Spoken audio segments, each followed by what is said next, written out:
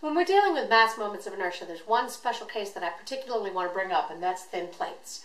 So if you're dealing with any object like this, where the thickness of your object is significantly smaller than the other two dimensions, we can find the mass moments of inertia using this formula, where rho is the density of my object, T is the thickness of the plate, and IA is the area moment of inertia, just like we've been doing.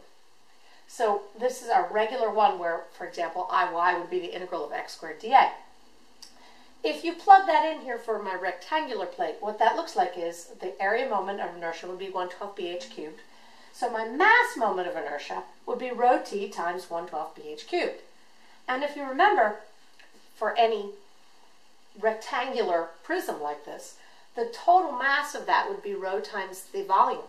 So you've got rho times BHT, which means that the mass moment of inertia about the x-axis for this thin rectangular plate is 1/12 mh squared, which is actually what you would find if you looked that up in a table. So looking from that, there are some thin plate relationships that we can use. If the mass moment of inertia about the x-axis is rho T times the area moment of inertia about the x-axis, so I've got rho T times the integral of y squared dA. And similarly, IM about the y-axis would be rho T I area about the y-axis, or rho T times the integral of x squared dA. The mass moment of inertia about that third axis, about the z-axis, is rho T times the polar moment of the area in the xy. So this is J. That's what we had before.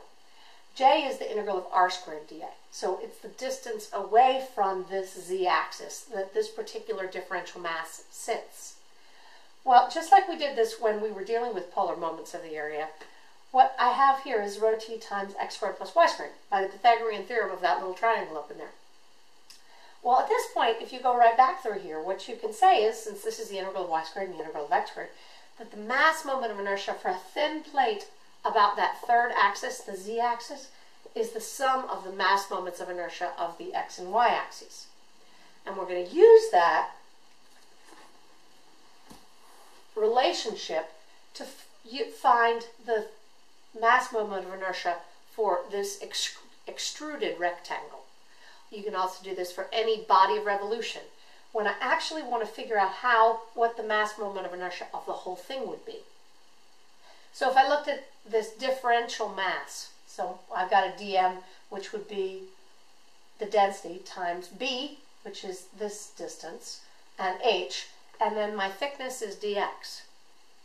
Well, remember that I can find the integral of im by integrating the dim. So my dim about this x-axis, which is the one out the length of this, would be dim about the y-axis plus dim about the z-axis. So using this fact and the thin plate formula again, I have that each of these differential ims about the y and z axes would be rho T times the area. 1/12 BH cubed and 1/12 B cubed H. So here are my area moments of inertia times rho times the thickness, rho dx. And if I plug these into that formula, what you end up with is 1/12 times the total mass of your object, b squared plus h squared. And that is what you would get if you looked it up in a table.